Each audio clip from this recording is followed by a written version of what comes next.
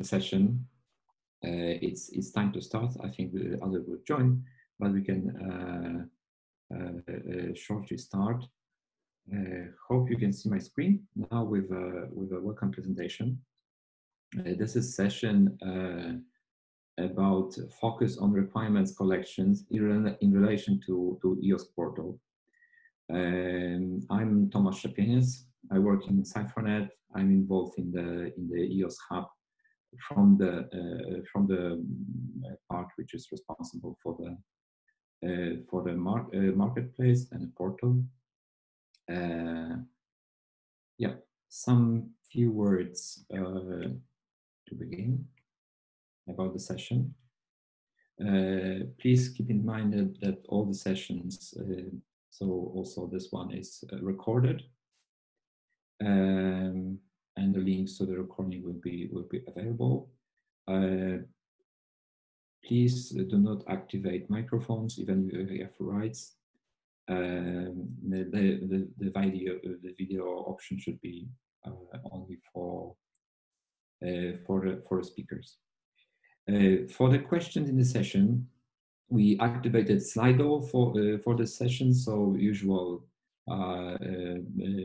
link event name is EOSC-hub Week, of course, and then you can select the session name, and then you can ask the questions there and vote for the questions. We will have a Q&A session short after each presentation.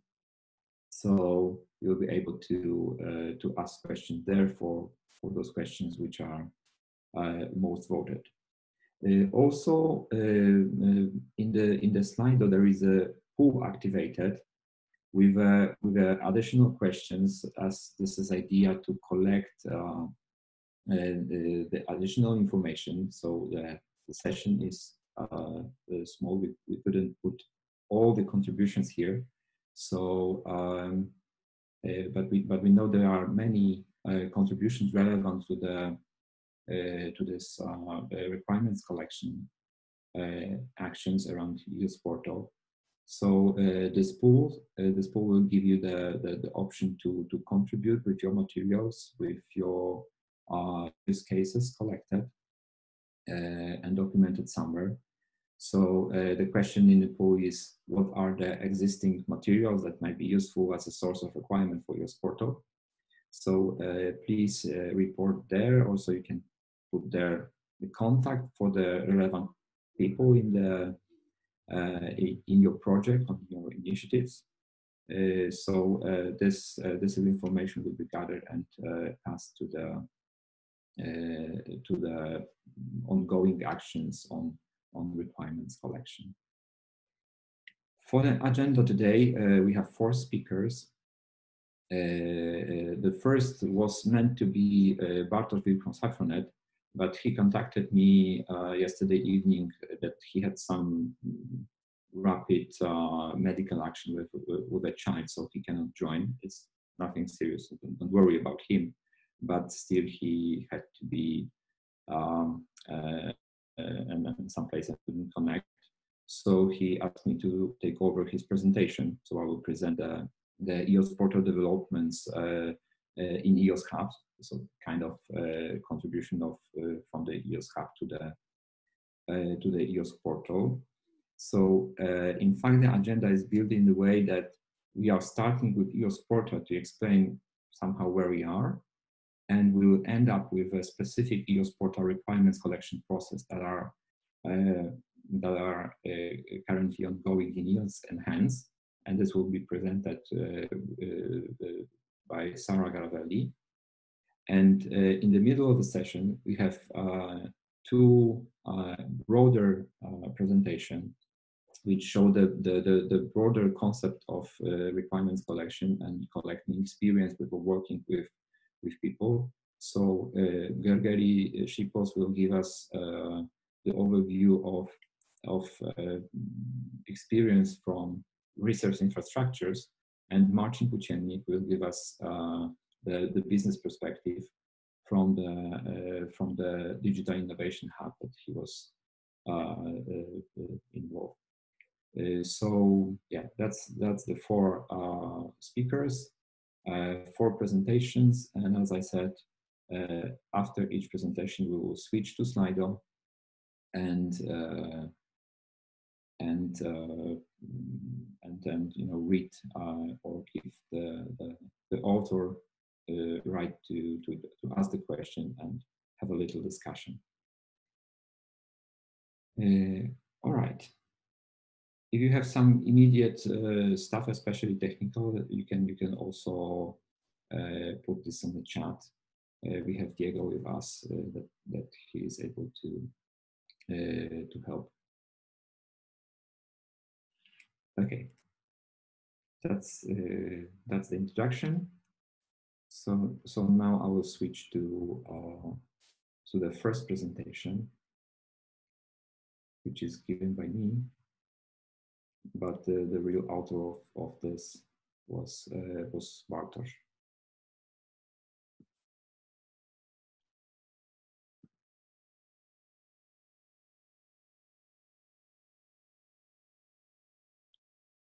All right. I hope you see the slides. So, the idea of this presentation is to show the EOSC-hub contribution to the EOSC Portal. I will show you also some insight of how EOSC Portal was initially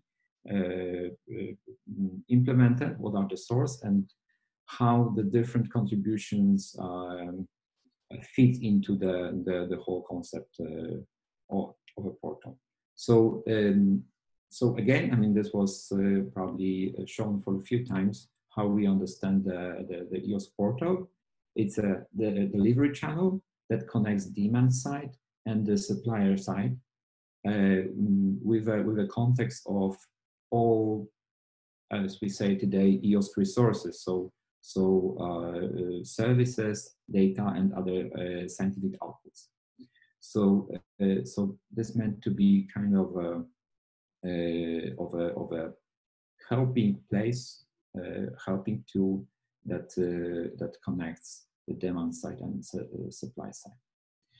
So still, I think in the current version of the portal, which is available in EOSC Portal.eu for those who forgot the URL, is that still like history is visible here.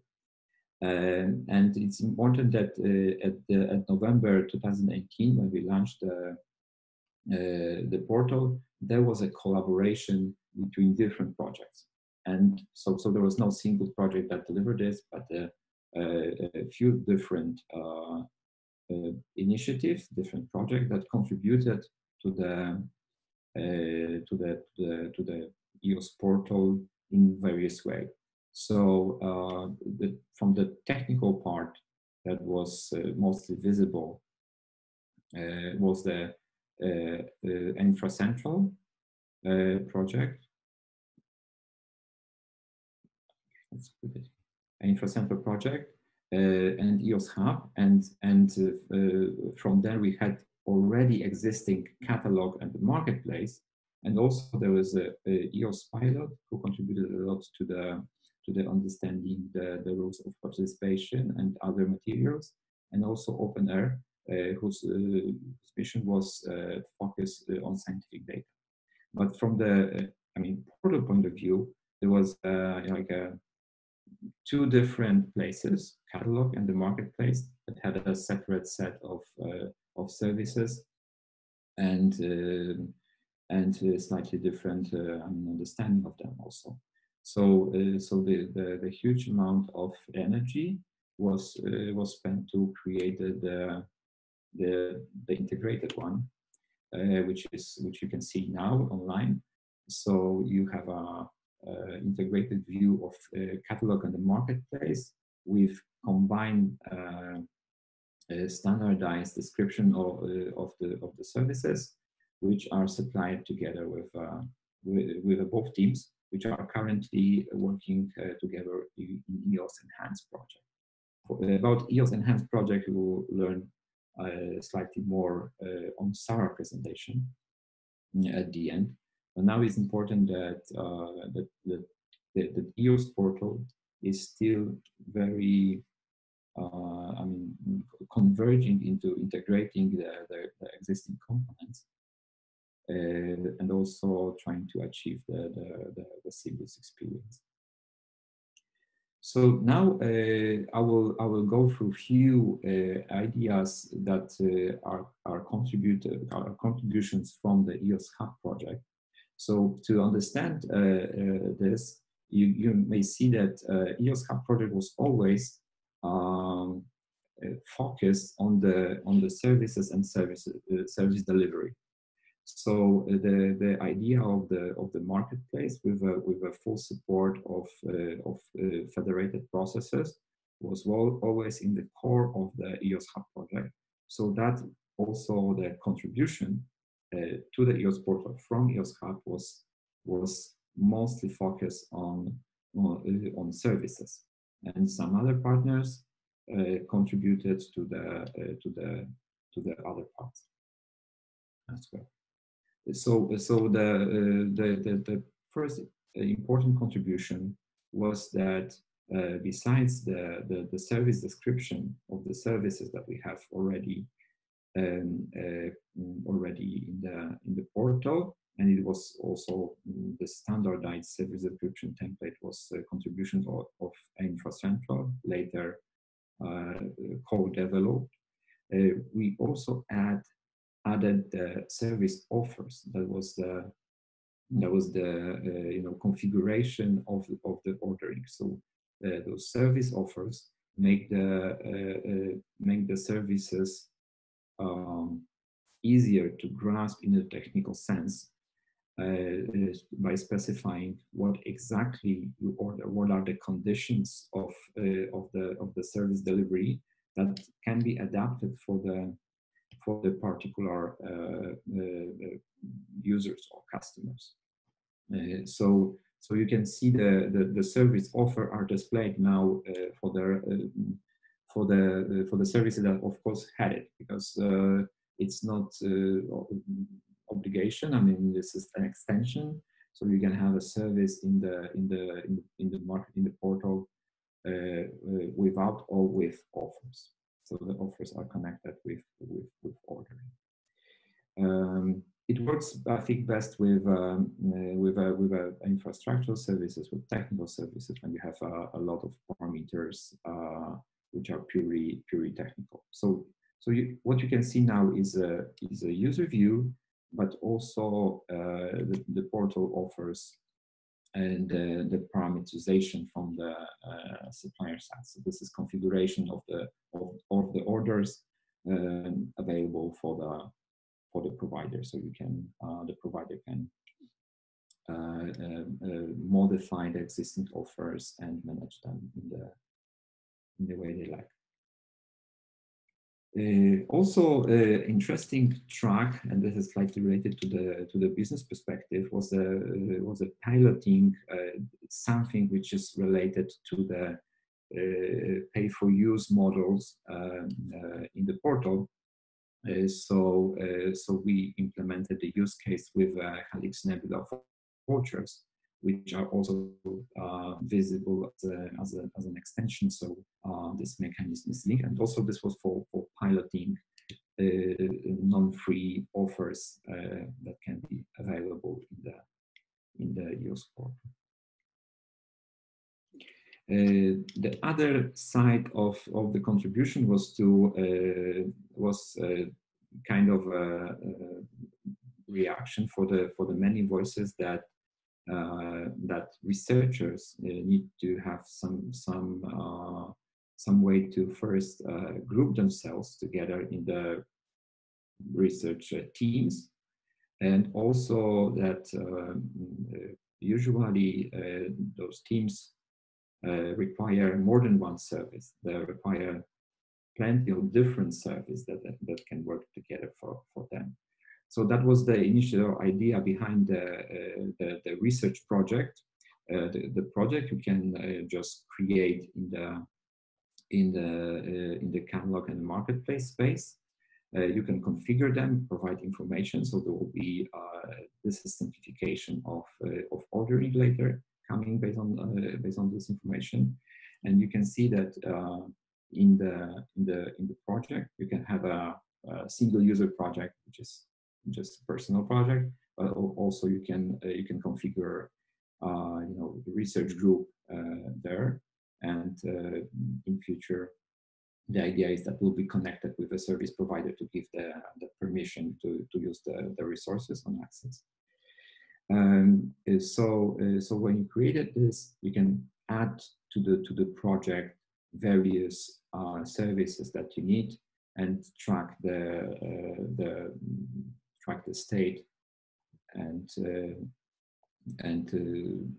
state of ordering. Also for the projects, EOSC Portal offers the support, which is also embedded in the portal. So we are aware that this is kind of an initial step towards supporting research groups, and this probably will evolve in time into something more tangible and also more integrated with the service providers. As almost the last features, I have recently almost published the feature, which is possibility to create a white label marketplaces. This is the answer for the ideas that maybe it's not a good idea to have the integrated marketplace in one place, but there might be an option to have a multiple constellation of the services, as we say. EOSC there are services that integrate services, and there is a lot of few levels of those integration. So white label marketplace, it's a kind of a step in this direction. We can in the same scheme share the services and related processes, because as I mentioned before, EOSC-hub is focused on processes. So the providers that offers more than one service can create the separate view and present it in the white label way, so with their own branding. But this is better. If you're interested with this feature, you can contact EOSC-hub team for this. There are also some other improvements, like optimized user experience. There is a lot of work around this. Alignment with operational processes, like capacity management, like issues management, and so on. There is an API for ordering. So for the suppliers that want to manage orders, the user can do this in a portal. But from this provider's point of view, there is API, and also we have a reference implementation for this API. So it's almost directly you can go there and manage the orders. Also, there was a feature added recently to compare between services based on the SDT. And the last one was developed in the frame of Enhance. So for the conclusions, I want to stress here that, and this is somehow visible from the results, that EOSC-hub's contribution to EOSC Portal was always focused on delivery of services, and that's why there's so much focus on orders, on the professional way to deal with operational processes. And that was the initial idea of the project. So of course, when you assess the user portal, it's always the value. It's mostly not in the portal itself. It's just an entry point or a marketplace or something. But the quality is in the services. So I think in the future, EOSC, we should put a lot of attention on the quality of services and how they are supported, how they are delivered, and so on. And then we can integrate them with a good quality. And my last remark at the end is that currently Portal is co-developed between EOSC-hub and EOSC Enhance. So this is a schema that both projects contributed to the portal. EOSC-hub is operating this, and for the requirements collection, there is I mean, all people involved, I think they are aware that the new requirements comes. This is only the beginning, and we defined the new phases of EOSC. So the portal will also go in the direction to fit the understanding of EOSC and the more value for users. Thank you.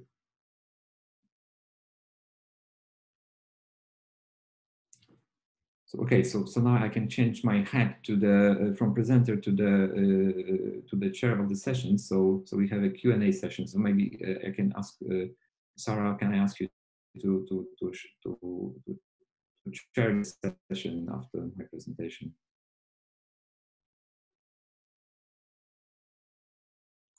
Yeah, you should see the Slido Q&A, right? So at the moment there are no questions in Slido. Mm-hmm. So please, if you have any questions, enter them on Slido. There was a comment in the chat from Sai. I don't know if you want to pick it up while people enter their question. I don't know if Sai, you want to comment. Can you hear me okay? Yeah. Okay, no, it was just a comment because basically, well, one, you mentioned pay for use, and two, we did have an issue with an ISO 27K training request that came through the system and requesting it. And then I realized like later when I was kind of dealing with the ticket that the generic template made the training look as if it was free. So we had to kind of do an ad hoc update to the text on the portal, so it didn't make it seem like the ISO 27K trainings that we offer, and which then also applies to the PSNC trainings, that it shouldn't be made to seem like those were free services or sponsored services through the EOSC or whatever. So it was kind of like a miscommunication that we ended up having to deal with the back end. So since you mentioned that you had this kind of pay for use prototype or proof of concept, I was thinking, well, I might as well bring that up to the attention that maybe we can use the trainings also as a mechanism for testing the pay-for-use option. That was it. Mm-hmm.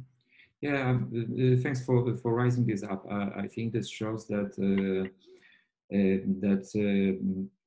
services related to the training need some special attention, and probably they should be dealt with a different way than the infrastructure services. Okay, I see the question from Anka Hinola that mentioning the data search engine is missing. So I can answer on this. So this is true, and this is perfect true, and in fact the question or remark we hear quite often, and probably this is also the functionality that would contribute the most to the value to the portal. However, I mean, it's not there yet. Of course, in the extension of the portal, in the plan, it is planned to integrate search engine, but somehow the idea of portal development is that we are we are integrating something which is developed by some projects. From what I know, the OpenAir is almost ready to provide this contribution in some way.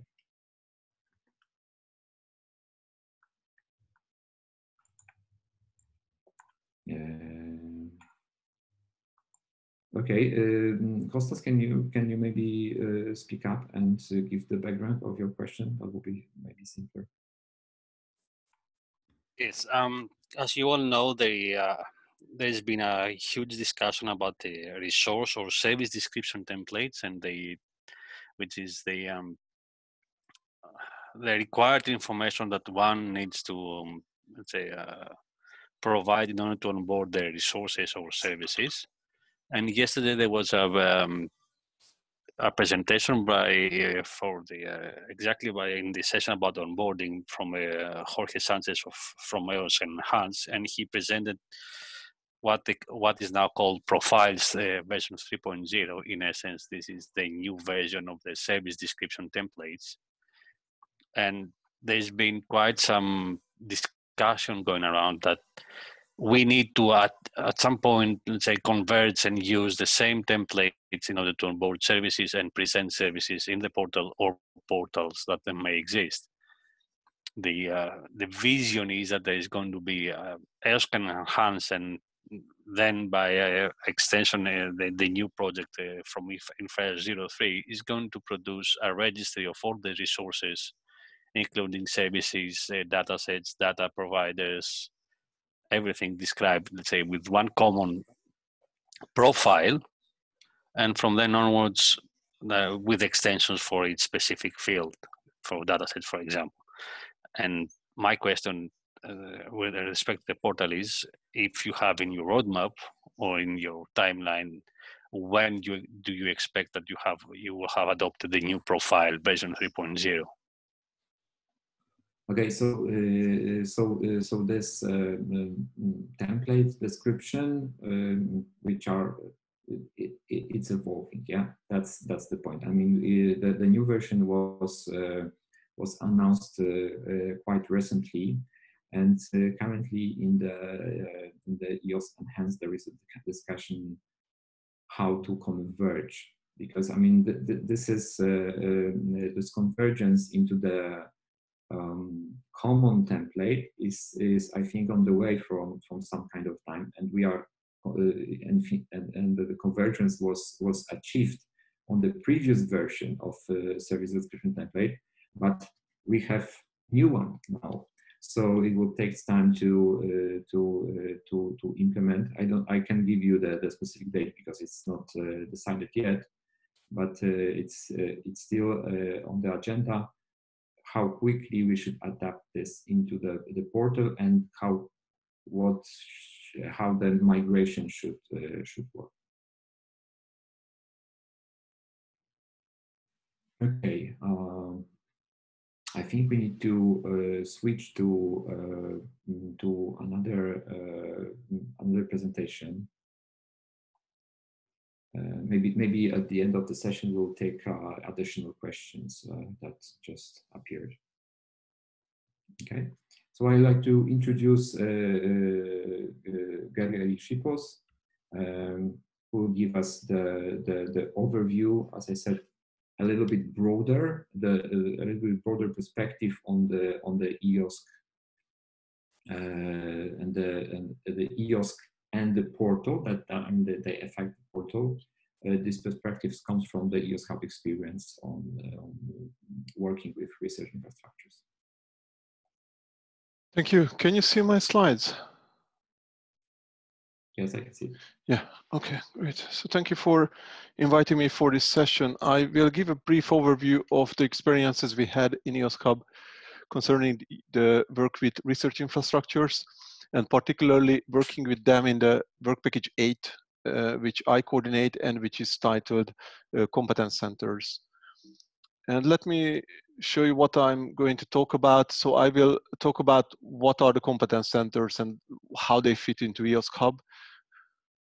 Then the working approach that we adopted in the competence centers to work and engage with research infrastructures, and focusing on the use cases they had for the project and the requirements that we captured and how we captured them.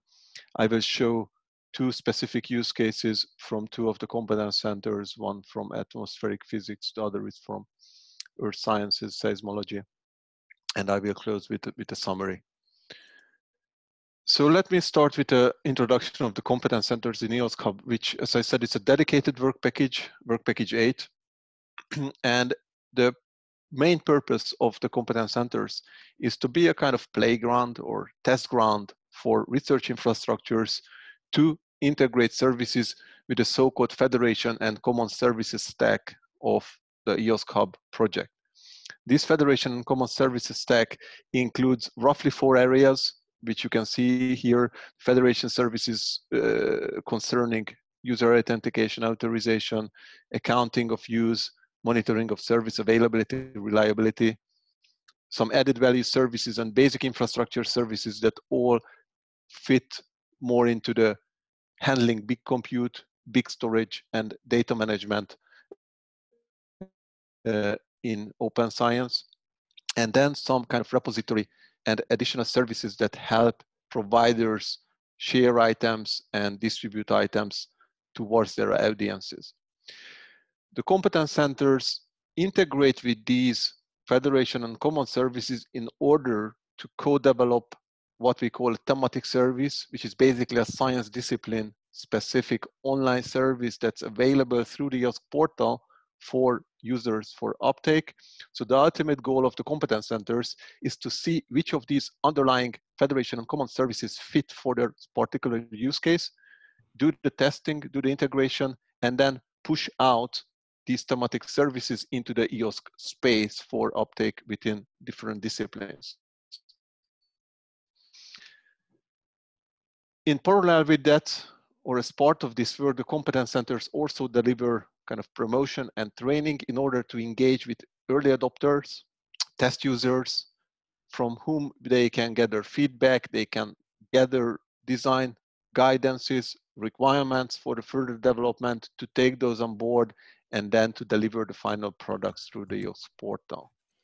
So ultimately, the life cycle of competence centers is to set up and run proof of concepts with integration of these common and federation services, conduct pilots with the involvement of early adopter users, prepare the production environments, and then right now we are working with many of those on defining business models for the operation of these services beyond the end of the EOSC-hub project. So who are the competence centers, or what subject areas they cover? We started with 8 competence centers in 2018 at the start of EOSC-hub. These competence centers have been selected through an open process that was conducted during the preparation of the EOSC-hub proposal. Through this open call, we received more than 30 applications, many from research infrastructures from the ESRI landscape, and we selected 8 of those competence centers into the proposal. Actually, they cover 10 research groups, because the marine links to 2 research groups, as well as the ICOS EATR fit into a carbon cycle competence center. So you have 10 of these research groups. You can see here that many link to the ESRI landmark or ESRI projects from the European research infrastructure landscape. And in terms of the coverage, these 8 competence centers cover 36 institutes, and they each more or less correspond to 1 full-time equivalent, or roughly 32 person months for the 3 years of the project. You can see here that we have a kind of balance between or coverage of life sciences, physical sciences, environmental sciences, and energy sciences. But you can see that earth sciences or environmental sciences dominate the landscape. Besides these 8 pre-selected competence centers, we also onboarded end of 2019, early 2020, 13 additional early adopter pilots, which act very similarly to competence centers. They will integrate or are integrating with the common and federation services in order to deliver thematic services. So how we do the work in the project actually. So each competence center is basically a group of institutes that is a mix of different expertises. On one hand, we have pure science or research institutes who more or less define the use cases and define requirements. We have service providers which are expert on specific common or federation services that are required for that particular community thematic service. And we have software providers, or call them technology providers, who are able to further develop certain software code in order to fit into the thematic service. And what each of these small consortia did in Work Package 8 or are doing in Work Package 8, we started with service planning and design, which I said was already based on a pre-selection of competence centers in the proposal preparation. So we had already a relatively good understanding of the use cases and the systems that these competence centers want to put in place, but we further refined those through regular teleconference and face-to-face meetings. We captured those use cases on Confluence pages, which form a so-called community requirement database, which is a database we set up in 2018. We allocated one Confluence page for each of the competence centers. These Confluence pages capture exactly the same structure for each competence center, which is basically what's the ambition of the scientific community in the project, what are the use cases that define the work plan. The use cases basically cover the scientific challenges that the community is facing, break those scientific challenges into IT challenges and data management and open science challenges, and then map those challenges onto specific services in the portfolio of EOSC-hub and articulate specific requirements that we know are there to satisfy the use cases.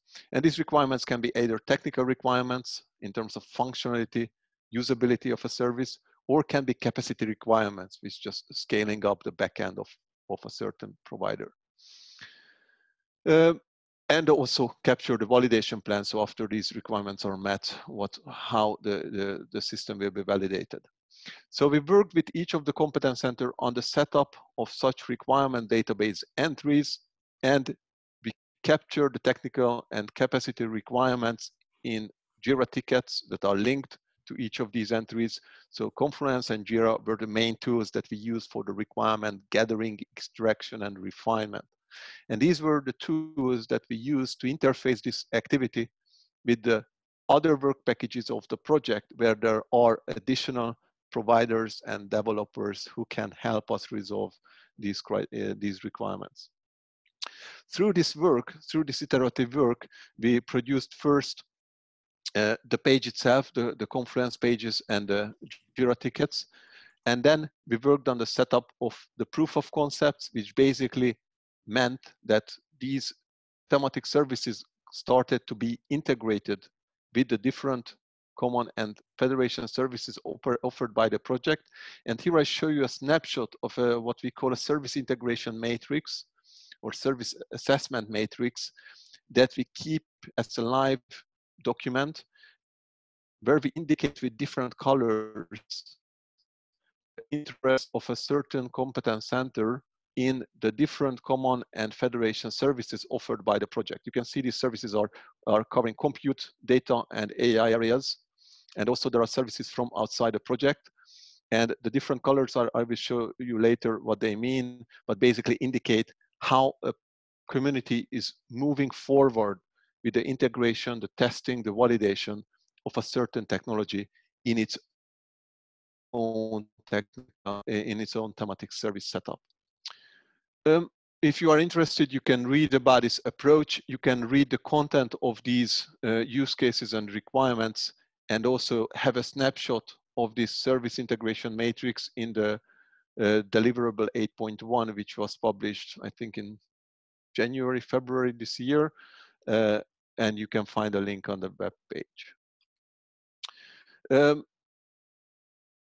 The ultimate goal, as I said, is to validate working setups, working integrations, and to push thematic services into the EOSC space. And such thematic services have been already pushed from 4 competence centers, from the Fusion, ESCAT, Marine, and disaster mitigation, and additional compute services are also made available through the EOSC portal from 3 of the Elixir compute sites. So let me just zoom a bit into each of the competence centers, the 8 competence centers, to give you a glimpse of the challenges, the use cases that they defined for the project, in order to show you the diversity of cases that we had to work with, and also to show you a diversity or a mix of the underlying services that were considered or are considered by these competence centers to integrate with. So the Elixir Competence Center aims to establish a federation of cloud resources across the Elixir nodes in order to have them replicate Elixir core datasets and applications into the different nodes in order to enable user access within the Elixir countries.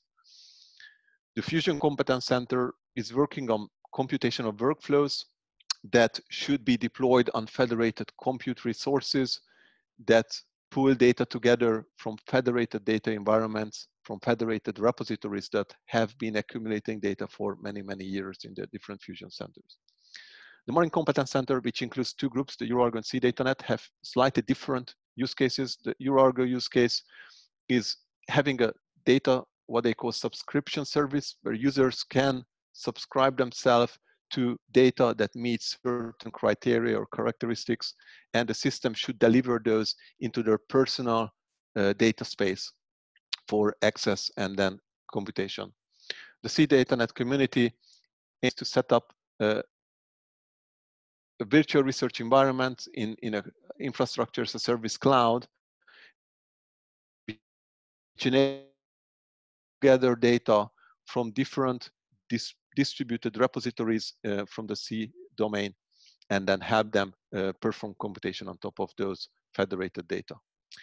The ESCAT 3D Competence Center is setting up or set up already basically a web portal, which operates as a, I like to refer to that as a data web shop, where users can search data based on metadata, can put them into a kind of a shopping cart, then check out the data either for download onto the client computer or download them into a cloud environment where they can run computational applications on top of that checked out data. The EPOS Orpheus Competence Center is working with seismic data centers which need to be able to replicate data among themselves and need to enable users to pull data into a computational environment which is based on Jupyter in order to perform custom analysis. The Radio Astronomy Competence Center wants to do a similar setup, but working on predefined workflows that the users, scientists can choose from in order to transform instrument data into higher level science-ready data products. The ICOS and ELTER Competence Center, which is 2 different groups both in atmospheric research. The ICOS community integrated an ICOS web portal with analysis tools and compute resources and data staging resources to enable compute analysis.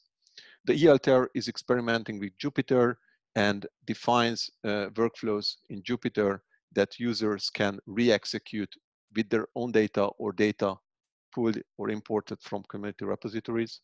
And finally, the Disaster Mitigation Competence Center set up a number of web portals that they use to simulate or re-simulate historical natural hazard events in order to better understand the reasons behind why certain events occurred or occurred in a way that we experienced.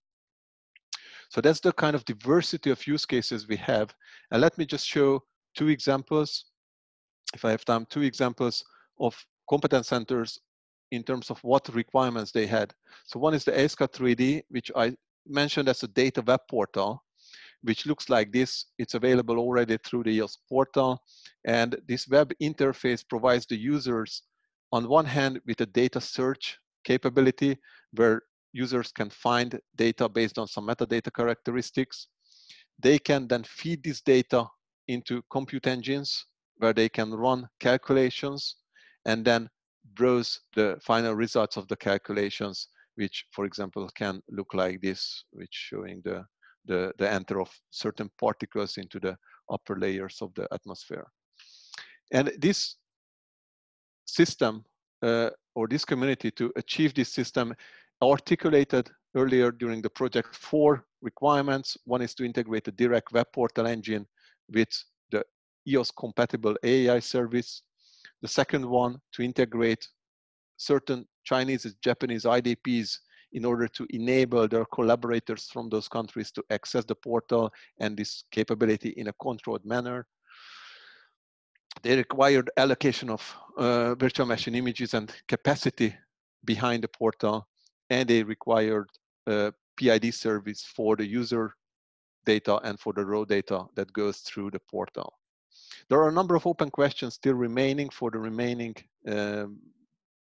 half year or 1 year of the project. On one hand is how to complicate the metadata structure to enable different layers of metadata as we move through pipelines. The second is to how to procure and secure cloud resources for beyond the project, as now the project is co-funding the procurement, the provisioning of cloud. So if you're interested, you can try this or apply for access in this portal through the EOSC marketplace. The second example I have is from the EPOS Orpheus community, which works with basically 2 sets of providers. On one hand, there are the seismic data centers which gather seismic data from a large number, hundreds of seismic stations that cover whole Europe. There are 4 large data centers in the consortium, and there are compute centers which offer CPU and storage for the user analysis of those seismic data. And the challenge of this competence center is to provide a data staging layer or service or architecture that the seismic centers can use to, on one hand, replicate data between each other in order to make the same data set available everywhere, and to enable the staging of data right into their partner compute centers where the end users, the scientists, can access those data to perform custom analysis. The other challenge is to enable the users to enter through a single entry point, which provides a harmonized and harmonious access to different compute centers, irrespective of their location and setup. This entry point is foreseen to be a Jupyter notebook, which can federate data for the compute center from the respective data centers and provide an overall and overarching view on the seismic data from the whole landscape. There are a number of services that are integrated here, and basically iRods and B2Safe integration with Jupyter was the main requirement here. Customizing Jupyter in such a way that custom libraries, APIs are available was another requirement. And the third one is how to mount personalized folders into Jupyter to show a customized user-specific view for each other. Right now, the different elements are more or less integrated. The question now, which is still open, is how to harmonize the view for the user so there is a seamless experience for everyone, irrespective of the compute center that they are using. So let me go back to the service assessment matrix and let me finish with that one, which is showing a bigger view of how competence centers are integrating with the different services. And here you can see that basically each cell can transition from gray through yellow to blue to red or green, which indicates the success of technology integration and validation, or technology wasn't found suitable. And here you can see also which competence centers already produced services in EOSC. Okay, let me close with this last slide, which basically just shows that in terms of the requirement management and capturing, we relied on Confluence and Jira and a lot of meetings to refine those and to hand those over to different technical teams. The first results are already available from the project, which are services available in the EOSC portal. these rely on 5 common services from the common services stack and gathered already a number of views and orders that are handled by the respective provider teams. So thank you. Thank you, Gergely, for this presentation. We are switching now for the Marcin Płóciennik quickly.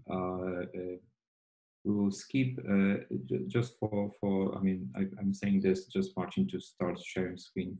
On the slide, there is no new questions to Gergely, especially because those are those after previous presentation. Okay, there is one.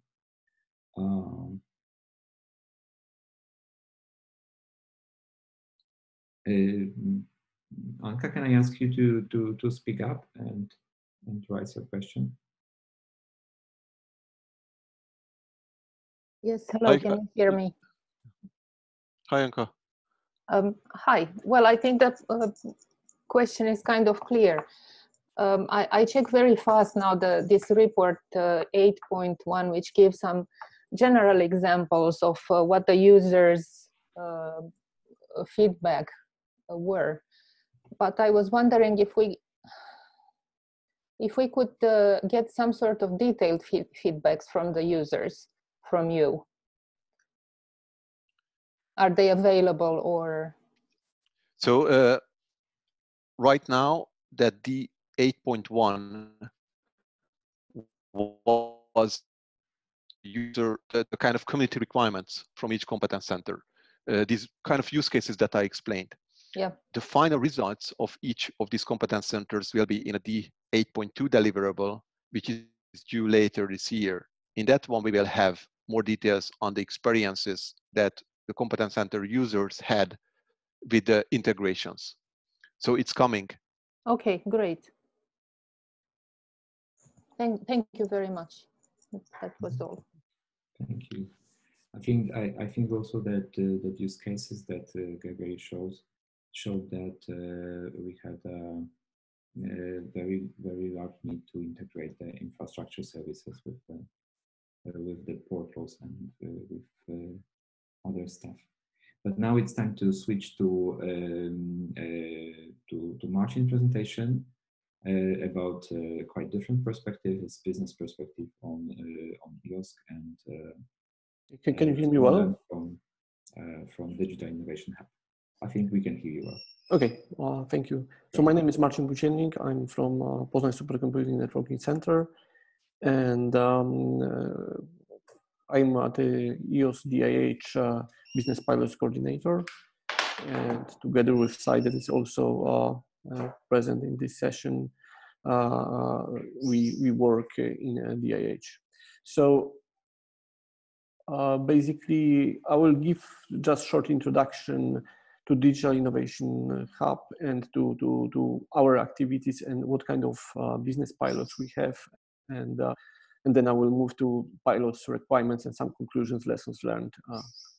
Okay, so since I think looking at the list of the participants, not everybody were yesterday during our session when we discussed the Digital Innovation Hub itself. So just to introduce, this is an ecosystem of startup, SMEs, large industries, also researchers, and this foster creation of partnership and stimulate innovation. So that's the main goal of Digital Innovation Hub. So basically, Digital Innovation Hubs, as for the name, has been here for I would say last 2-3 years, where this was created according to Commission, European Commission definition. But this kind of activities has been here in this area for last 20 years in kind of clusters or ICT clusters or other innovation initiatives. Okay, so what are the DIH service needs? So first of all, if you look at this is first the companies want to test before invest. They want to find the support for the new funds. They are looking for skills and training in different technologies and different services, and and they are also looking for the innovation ecosystem and networking, where this is the world of innovators, right? So the goal of Digital Innovation Hub is to create such ecosystem that enables these four main features. So if you look into what is the role of industry in EOSC, so there are different perspectives. One is the customer, so it's really about making use of existing EOS services. Another is to become a provider, so to offer a new service, new added value service and innovation through the EOSC. So in this case, the services would need to be onboarded. Then it is about the partnership and co-development of new services. So you can imagine that these new services combine the company's services plus some EOS services and resources. And finally, this is about the procurement, so participating in procurement process. So about the EOS Digital Innovation Hub. So this has been created from the scratch in the EOS Hub project, and it builds on the EC initiative. So this is a joint effort from years of this kind of activities from different individual infrastructure that came together. And so we mainly focus on the innovators of startups, SMEs, but not only. So in our focus, the larger industry, larger players are as well. So so we started in the project with 6 business pilots where they came during the initial project stage that helped us to define better and this Digital Innovation Hub and to try out few and work out few procedures so to start up the DIH. And so basically the idea is to persist the DIH beyond the life of this project and the different support projects like EOS Hub. And this is the longer term initiative. So basically what we are doing is we are offering the access to different infrastructure resources and services. We are facilitating the different partnerships, and we are also kind of industrial engagement channel for different, also for other EC related projects in this area. And there's a lot of activities related with business coaching, with accelerating, with finding funding opportunities, and helping with developing more long-term business relationships and plans and exploitations. So for the current stage, we work with different actors. So so we work out several partnerships to kind of boost different services, usage of different services, and to extend our portfolio. So later on, I will show the example of one of these very successful initiative with the Deep Hybrid Data Cloud, where we define together one of the pilot. So we work together with several providers, and also we partnership in larger networks of basically mainly of other DIHs in Europe and not only. So basically our 6 initial pilots came from different domains. So they are really spread over different scenarios. It is about the seaport space weather data, is about what mitigation engines. So in this case, related to security, it is about data analysis related to sport, to furniture area, also some other areas. So this, again, as I said, this was the way to start with and to work out all the procedures and mechanisms. And we had a lot of lessons learned from these first 6 pilots. So basically, after this stage, we have onboarded another 5 business pilots from again, different domains and with different with perspectives and requirements. And one of these is like BBC. So you see, we work also with the large players, but one of the example is here the being side pilot that it's thanks through partnership with another project, with the Hybrid Data Cloud project, where they bring in some of the services like machine learning, deep learning, and we bring the resources and knowledge and some other services. We combine that with the offer of the company, and I think they have also here a poster and a demo, so it could be seen what they are doing in details. But okay. Okay, so coming to the requirements, what are the pilot requirements? So basically, this is where they did the initial requirements from the initial pilot. So to test, validate solution, scale in the cloud environment, to move basically for some to move to cloud environment, to try test offered services of EOSC, understand what is the real value, or what is besides all the marketing, let's say buzzwords, what is the real things behind, to build new solutions that will make use of selected EOS services. And then they raise interest in, but this is the initial pilot, so in something that was obvious for them or more easy to understand. So cloud resources, machine learning data, deep learning services, testing data management solutions. So many of other services were not that easy to understand, like this kind of mentioned services. So it required well, more explanation, and it's not it was not enough just to read the portal, let's say, description about this. So it's also because these initial pilots were when the EOSC-hub was starting. We started month 1, and there was not really much offer available on month 1 of the project. So also there are interesting marketing dissemination solutions towards EOS users. So now what we are doing, we are expanding the service offering and usage to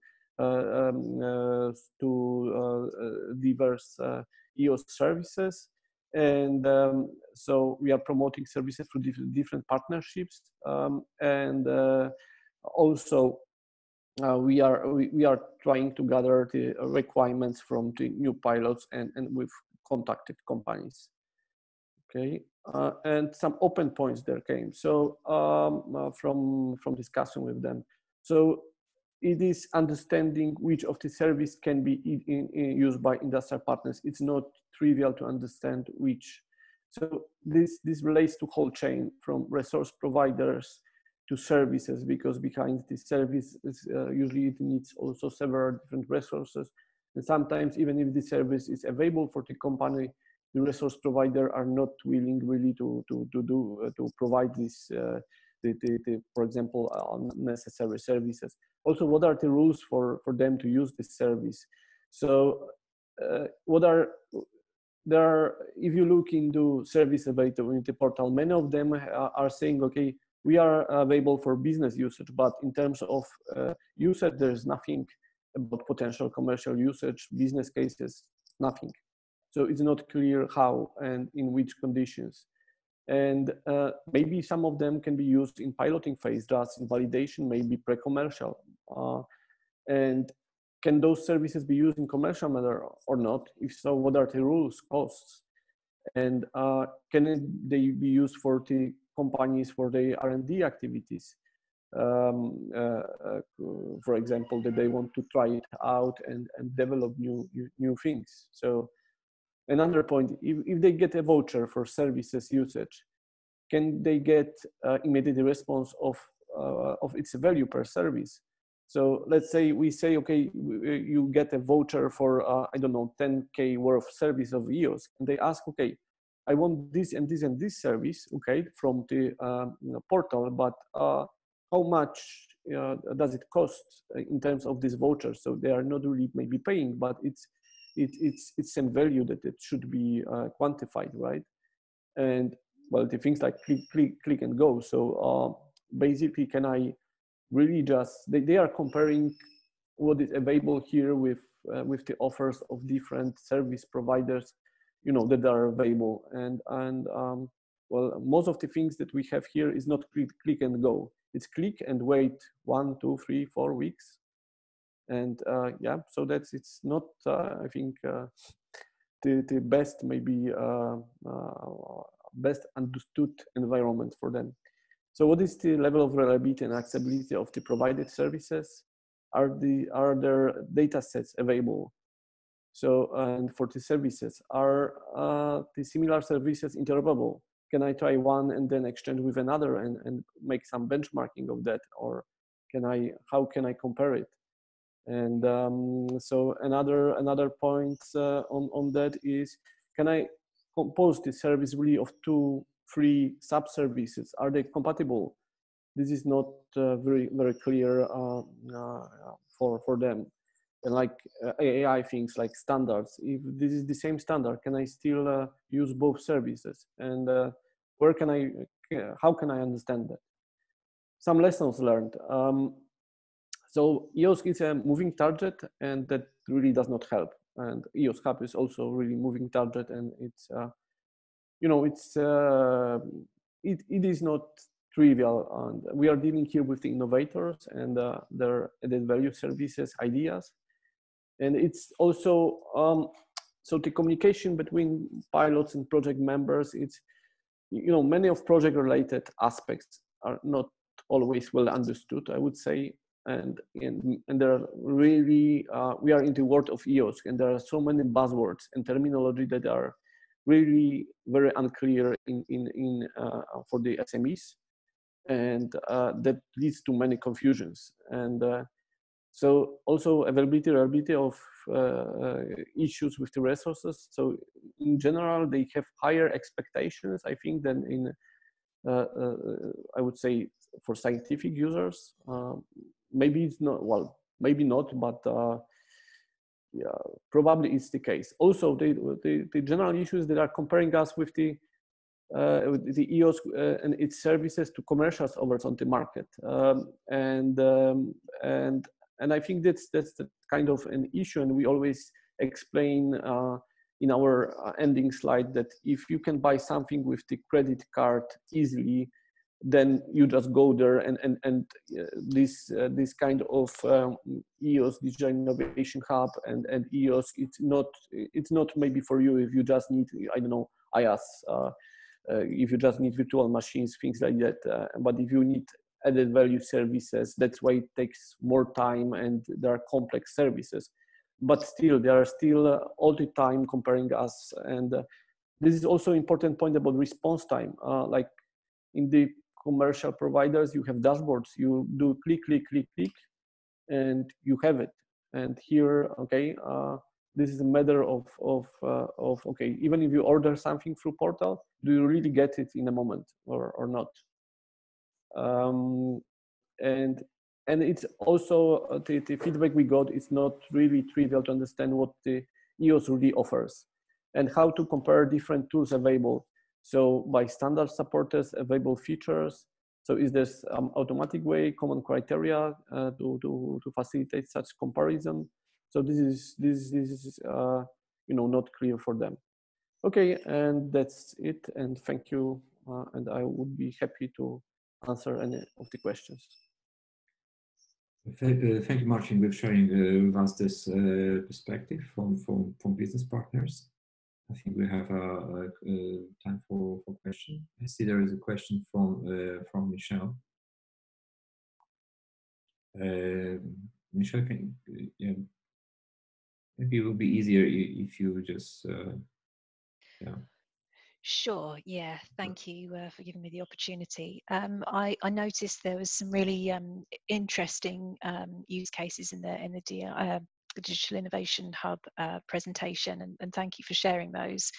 I wondered, there is a potential risk that private or industrial organisations might seek to utilise EOSC resources or participate in pilots only to benefit from free resources that would reduce the costs of their R&D in quite a cynical way. BC in particular is a very well-funded organisation, and I wonder, is that risk being mitigated? Are they and other pilot participants able to offer value to the EOSC or to the Digital Innovation Hub in return for their participation? Yes, so basically we started with some of the pilots that were looking, for these free cloud resources plus some added value services. But this was the initial stage where really the offers from the EOSC-hub or from EOSC were not really yet very well defined, and we have had to start from something, right? So that was the easiest way, to start with. But now what we are looking for the next pilots is mostly about the co-development, and this is mostly about working out new added value services where the EOSC services would be a part of. Okay, what are the business, let's say, kind of business model? This depends case to case, and we are now in the phase of defining kind of pre-commercial agreements with them and kind of SLAs to understand this. And so that's one point. But we are not clearly, we are not really interested in just offering, like, I don't know, storage on cloud resources. And that's what I said also, that if they can just go and buy it easily, we are not the one that they should deal with, right? So I hope that this responds to your questions. And we are also open, because you ask how can participate, and so we are open. We have, for example, we had recently the open call where we are giving out vouchers, and we were asking specifically for using several of the services, and we had like 16 interested applications for that, and we are in evaluation phase now.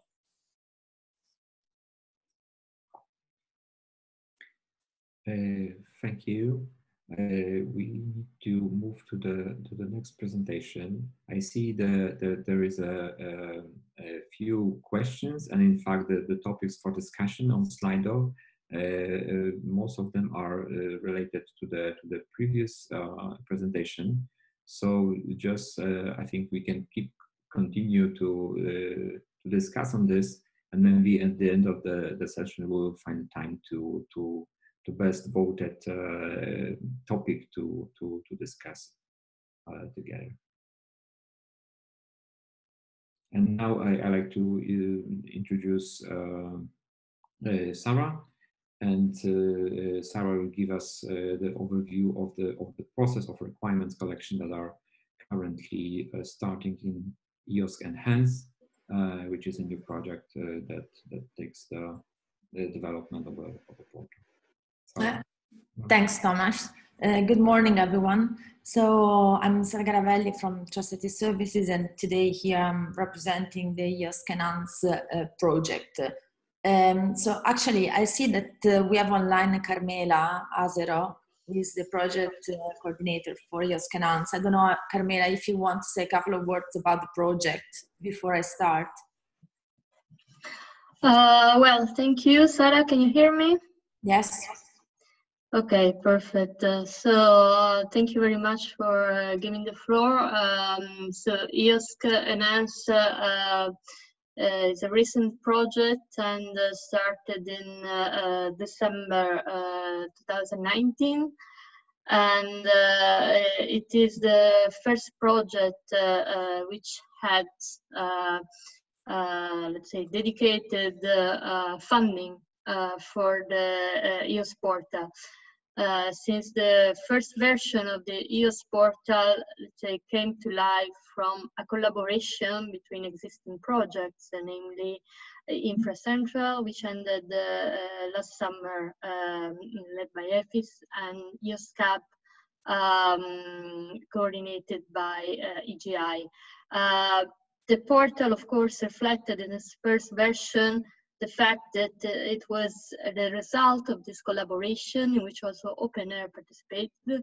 And so the structure of the portal was for some time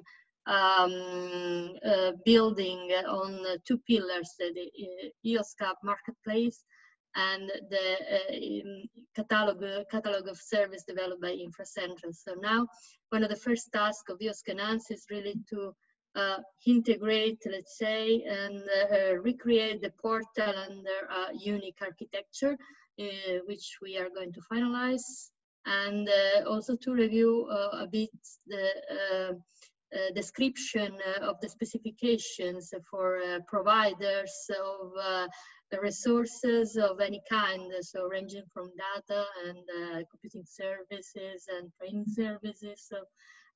So to facilitate both for the provider to provision and to offer services through the portal, for the user to discover and use the services offered. They will run until the end of 2021, this project. We will onboard the new services, and especially the thematic platform and some S3 services. And now Sara will talk to you about the part on collection of requirements, new requirements for it. And then there will be follow-up projects which will progress in further developing the portal. So namely, it will be the resulting projects from the Infra EOSC 03 and 07 calls, which are going to close in the next few weeks. Thank you. Thanks, Carmela, for this introduction. So as Carmela said, so one of the objectives of Enhance is to increase the user demand. So the requirements collection is a fundamental aspect of this project.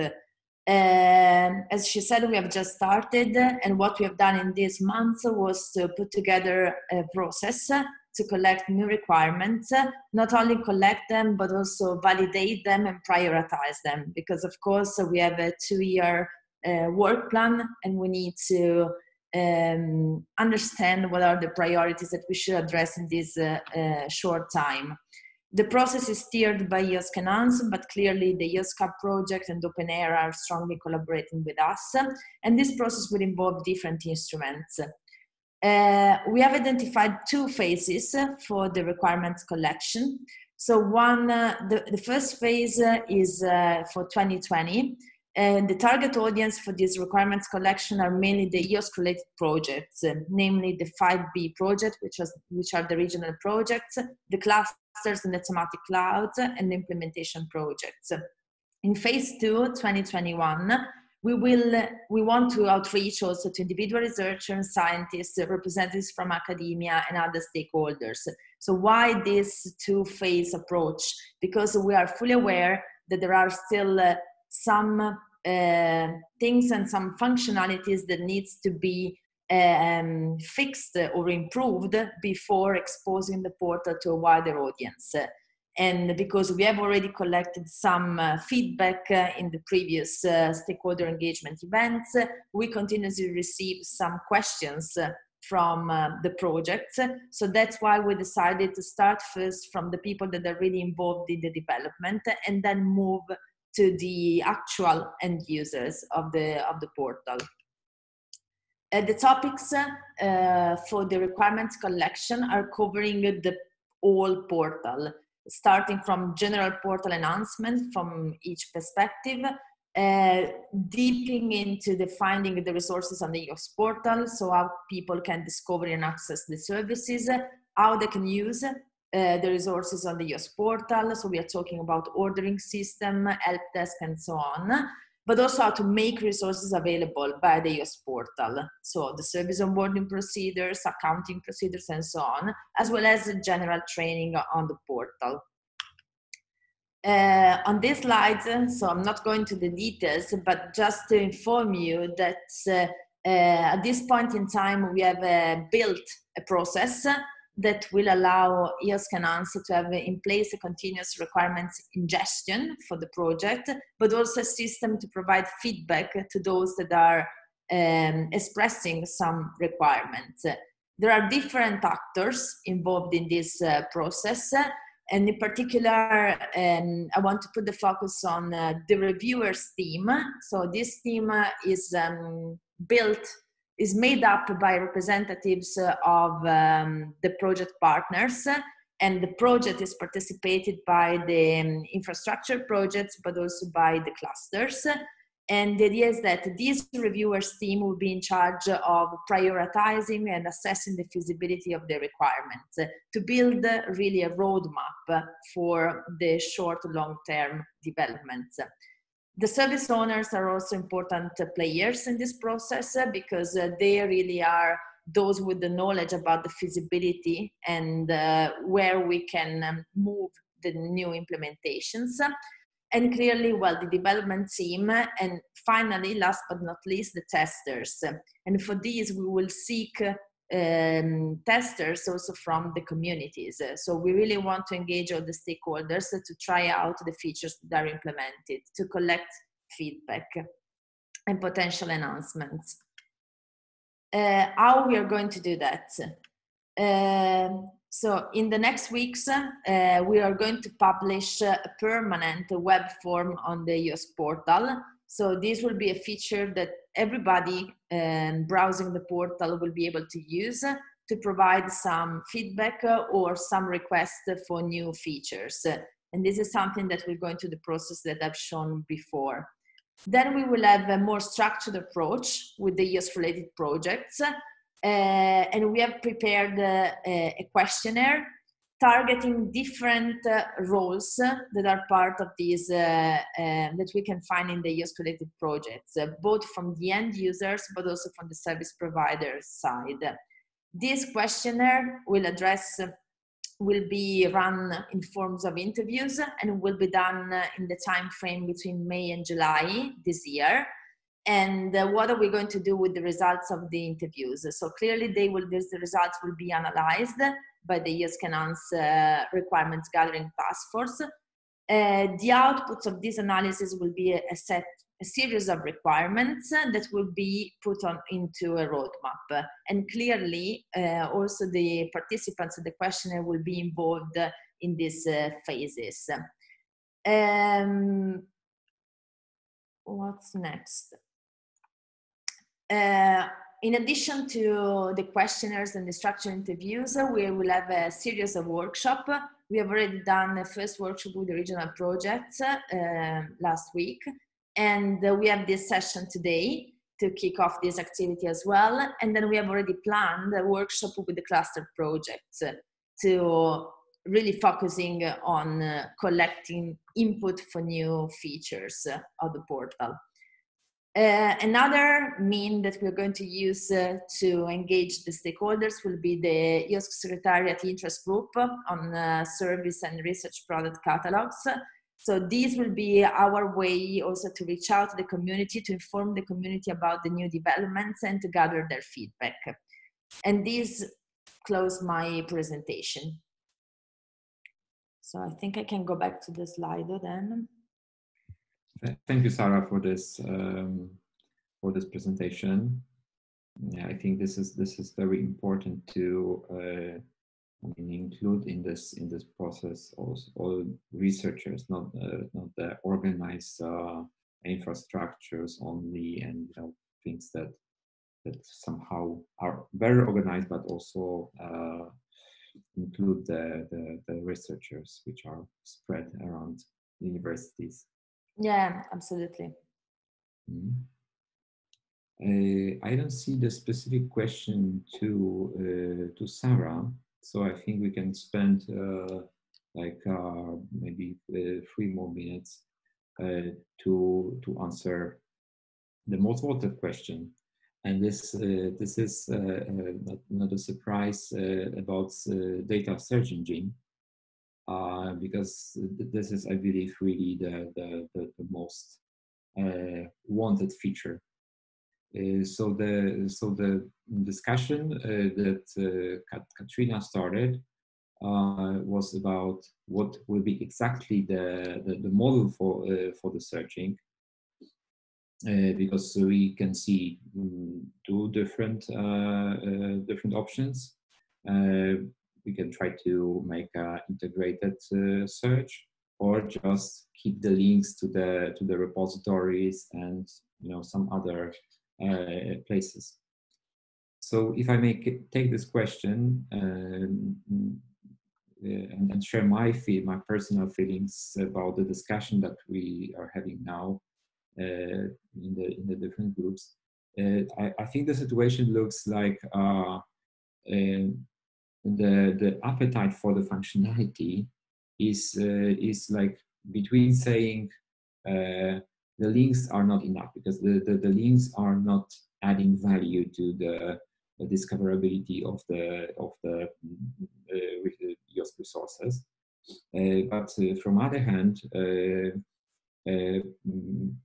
fully integrated search, it's expected to be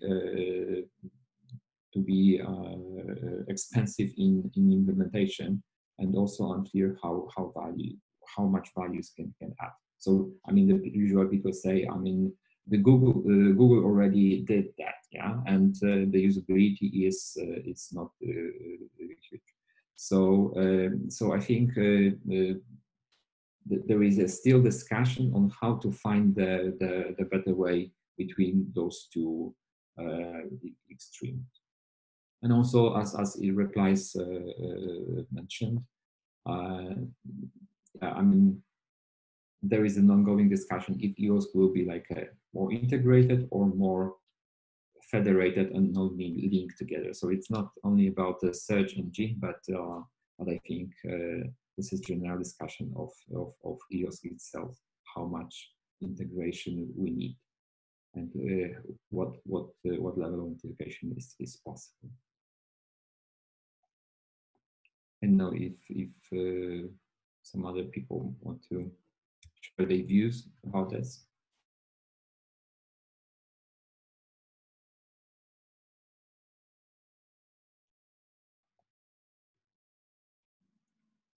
Okay, so thanks for this session. Thanks to all the speakers for the presentations and discussion. We have few other subjects on Slido, so we can keep discussing this in Slido. Also, I see there are 4 replies to the poll, so thank you for this contribution. And yes, again, thank you for participation. This is to conclude the session.